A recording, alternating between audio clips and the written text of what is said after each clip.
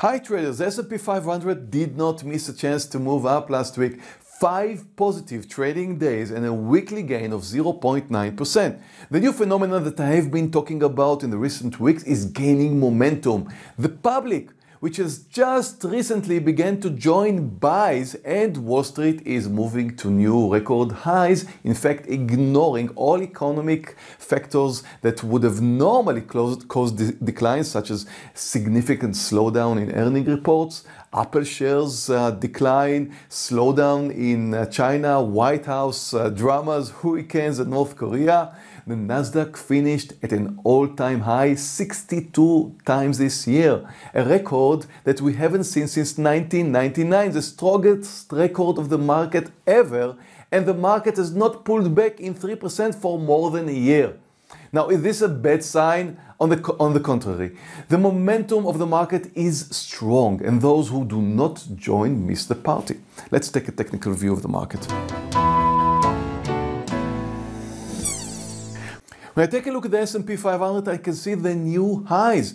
We have discussed last week the fact that the S&P came up all the way up to the highs and consolidated, and that is usually a sign of gaining power for a next move. And that's what it did happen to the S&P. So again, we're just trending higher very, very clearly, and we should follow the trend of the market. Let's take a look at my last week picks.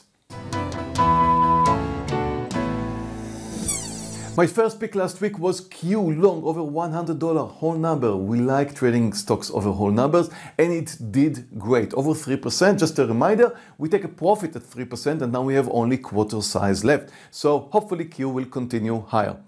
My second pick last week was YY long over $94, another whole number, and YY did great, over 3%. That's a place where I would sell 3 quarters. Now, the last quarter, however, came back down to the entry point, which means YY is out. I never take a risk. Whatever I put in my pocket, I never take it out. Therefore, last quarter size is out and YY is out of the game. Let's have 2 picks for this week. My first pick for the week is HFC long over $37. Very nice uptrend, an oil refinery company from the United States. A very nice technical formation, and hopefully it will continue to new highs. My second pick for the week is FedEx long over $227. Again, a very nice formation, a stock that a lot of people are following, a very big company. Therefore, it's a very interesting technical formation because we expect other people to come in and help us at the point of a new high. So FedEx for long over $227 looks great. I wish you a great trading week and see you next week.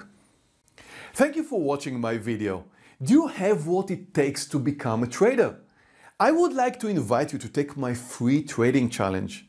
If you succeed, I will fund you.